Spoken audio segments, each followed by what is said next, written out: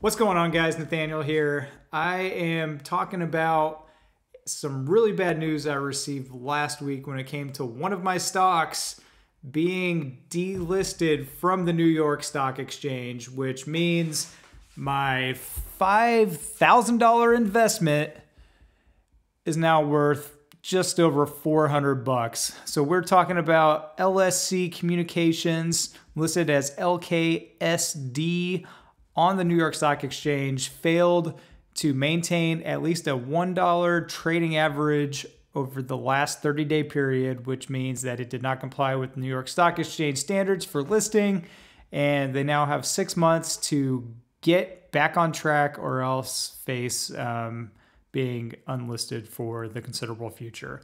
Now, when I bought this stock back in May of this year, I paid just over $5 a share, and I bought 1,000 shares worth. So it was like 5,050 bucks, I think. Well, now it is sitting, since it's been delisted, it's sitting at like 44 cents a share, which means my 1,000 shares are worth 440 bucks, which is completely depressing. I'm not gonna lie. But with that said, that is one of the risks that you take when you invest. And unfortunately, I learned the hard way. I saw the dip in that stock and I thought, well, this might be a good opportunity to get a deal. And I unfortunately did not expect it to drop completely out. It had already seen quite a bit of loss or drop in share price over the year.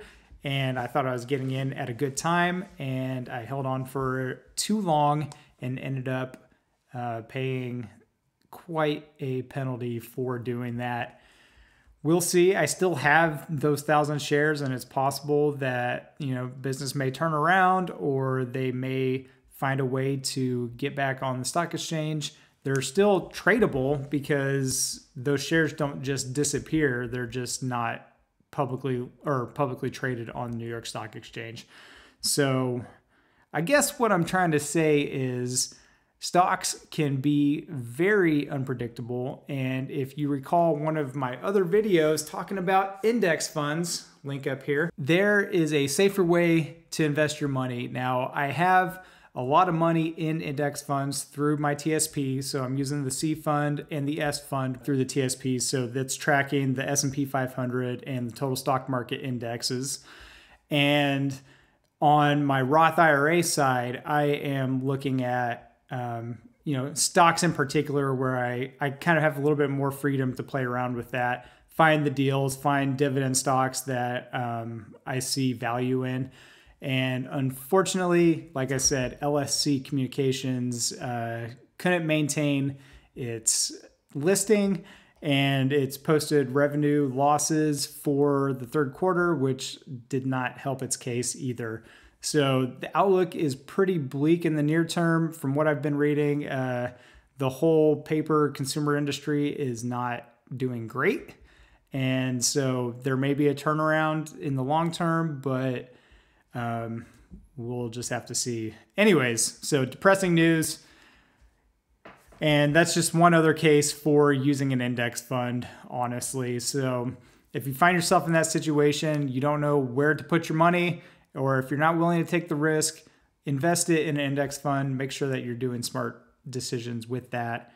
And if you've ever had a situation like this, it kind of sucks, but that's part of investing. And you know what? I learned something from that. Just because something is a steal, like a bargain for that stock, it doesn't necessarily mean that it's going to go back up. Learn from me, maybe. Don't. It's up to you. Anyways, I will be back with another video later this week talking about some other dividend stocks that I have that are actually doing pretty well. And I'd like to share that because that is money that's coming back into my pocket every month, or in my case, I'm reinvesting that income into those stocks in particular. So my money is continuing to grow with each share that I purchase with that company. So more to come on that. I hope you have a great evening, and I will catch you in the next video. Be sure to smash the like button, and if you haven't already subscribed, please do. Catch you in the next one.